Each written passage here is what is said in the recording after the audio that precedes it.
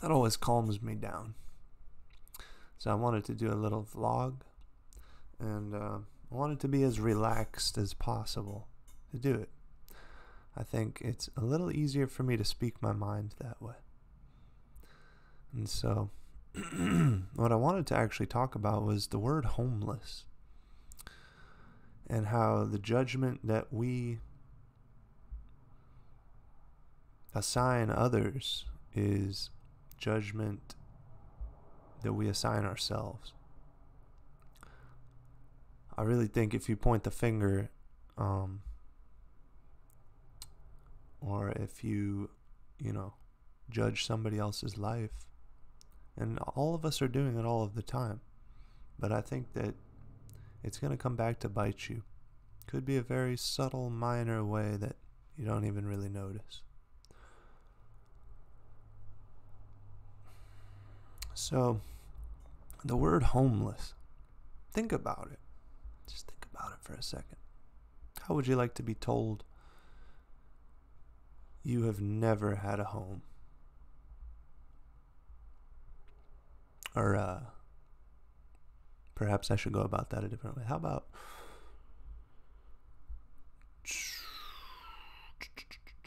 about what if you just wake up one day and you ponder to yourself,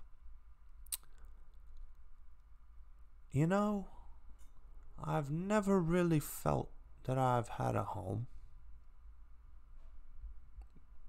because in a moment of vulnerable honesty, you're thinking to yourself that you're not really comfortable in your own, what you call, home.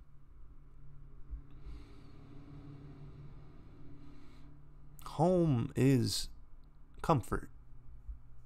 Well, it should be where you're comfortable, shouldn't it? I mean, otherwise, it could be, a building, a structure, a dwelling, something in which you reside in, but that's it at that point. If you're not even comfortable to be yourself in your own, what you call, home, then you don't have a home. There's a more blunt way of putting it. So, I've spent a lot of time thinking about the word homeless. A lot of time. And one thing that kind of got me started thinking about it was George Carlin's views and ideas on how you should change the name of the condition. He says home is an abstract feeling. These people should be called houseless. I think he was he the first to because I know houseless has come around as a pretty commonly used word. But yeah, the issue is I think that syllables themselves and words carry with them almost the weight of how they've been used historically. And another word that comes to mind is the N-word. Rapper Akala from the grime scene in the UK had this to say on that. He said, "That blood-soaked word rappers still use, all it really shows we still self-abuse. That was the word that was used to kill Kelso Cochrane and Emmett Till. That was the word that the conscience eased and made people pleased. It hung you from trees. That was the word that let the whips crack. No matter what you say, you can't take it back." And he kind of goes on from there. But, I mean, everybody knows that's a very serious word. But ultimately, it's syllable sounds that we're hearing. And seeing symbols on the internet and however else we're kind of receiving. But there's an element to it, I think, that is energetic. Again, it could be if somebody were to say the word in front of you, a very offensive word or something, a slur or something. And I guess in this case, we're talking about the N-word. I think that, again, those syllables carry weight.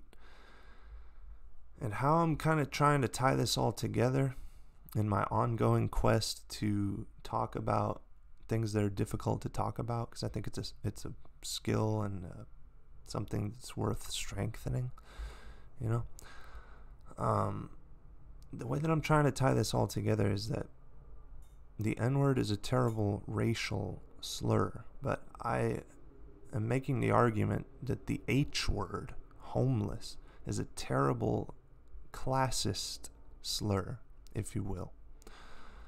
And I think people use it all the time, to be frank. I think we see somebody sitting down in public and many of us are going to make the judgment immediately. Homeless. And avert your eyes or something. That's not even human. It's very degrading. It rips people's humanity right out of them, just like the N-word did.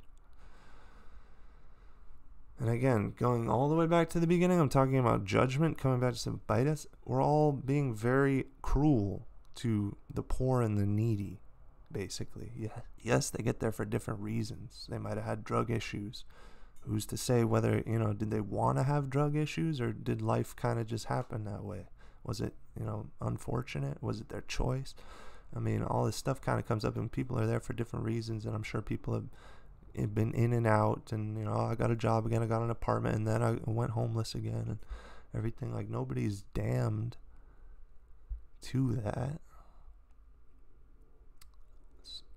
indefinitely. So that's just something to ponder on. I wanted to make another vlog. I hope it was compelling, because I'm honestly trying to get to a point where, like, I don't need no jump cuts, I don't need nothing. It's just an attention span,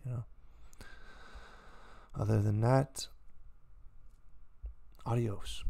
See you another time.